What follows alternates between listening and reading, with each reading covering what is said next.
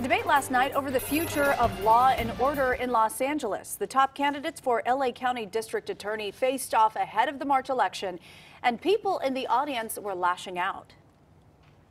We're asking for folks to be respectful of the candidates' time.